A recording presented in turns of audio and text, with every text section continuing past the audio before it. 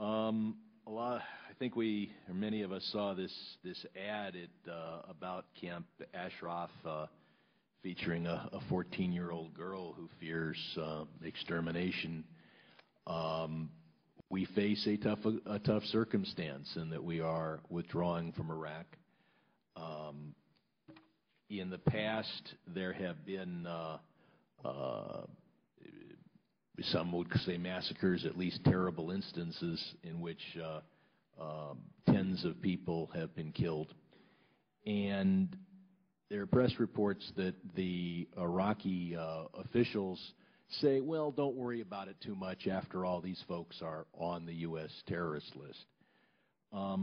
What are we doing to assure that when we leave Iraq, we will not see the massacre of 3,400 people at Camp Ashraf? And how's it going on the court-ordered review of whether the MEK should be on the terrorist list?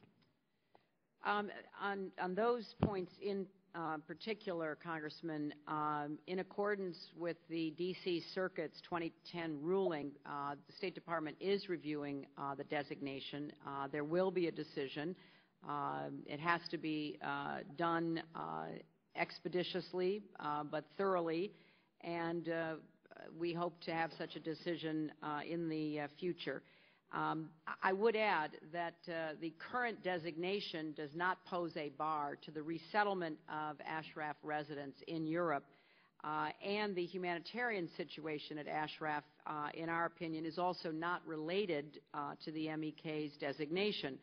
And I think it's also important to recognize that we need to do as much as we can to move as many people out of the camp before the end of the year, and we are trying to do that.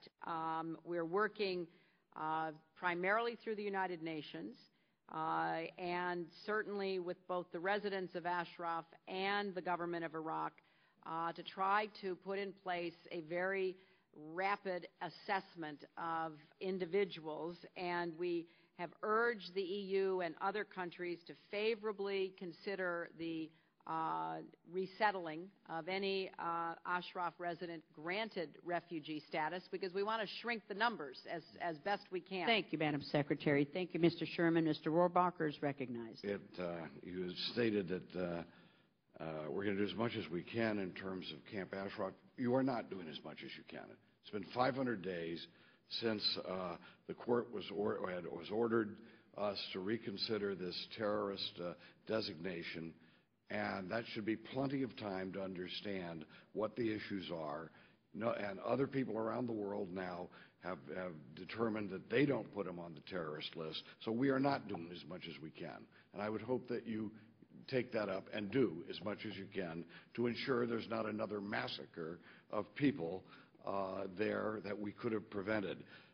Let's note that we have officially requested the State Department for information about the Camp Ashraf massacre.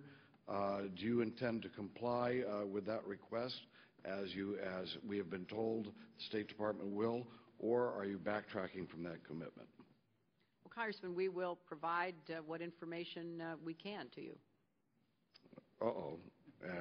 We can sounds like the operative words of how to get out of answering a question. You obviously have the records of your own department. Are you going to provide it? You have a request from Congress. You have agreed to do it. And will you comply with that request? We certainly will comply with the request. Okay, thank you. But I cannot tell you what will be in the reply. That's not. So that is the qualification of my answer. All right. Judge Poe is recognized. Thank you, Madam Secretary. Thank you, Madam Chair. I'll try to make this to the point. Last time you and I talked in this very room, we talked about the safety of Camp Ashraf. That was in March, and then later in April, the Iraqi soldiers came in and killed people in Camp Ashraf.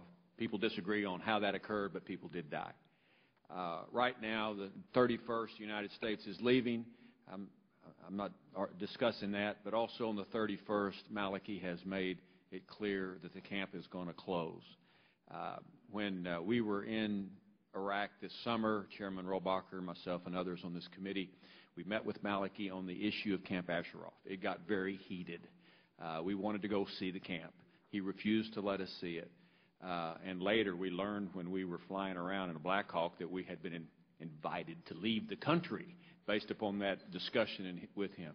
But the number one thing he said about the way Iraq treated Camp Ashraf was the U.S. designation of the MEK. He spent all of his time saying, this is the reason they're treated the way they are, because you, United States, have designated them as a foreign terrorist organization. My concern, first of all, is the safety of the people in Camp Ashraf when that 31st comes. They're in fear. 85 of those people, some are Americans, and the others of that 85 that are there, among the 2,000, are permanent residents of the U.S.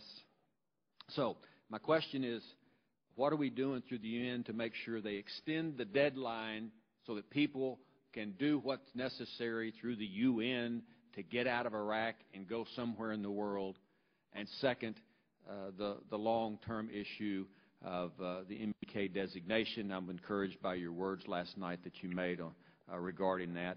So those are my two issues and my two questions to you, Madam Secretary. Well, Congressman, I can assure you that I am personally very focused on trying to make sure that we protect the safety of the residents of the camp. I and our department and our administration strongly condemned the violence that led to the deaths. Regardless of how it happened, the fact is, you're right, 36 residents died because of the violence on April the 8th.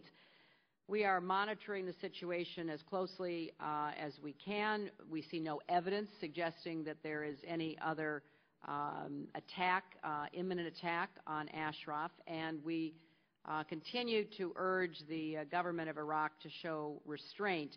As I said earlier, we do have written assurances from the government of Iraq to treat the Ashraf residents humanely, to follow their international obligations, which they have as long as the residents remain in the country, and not to transfer anyone to any country where that person could be persecuted as a result of their political or religious beliefs.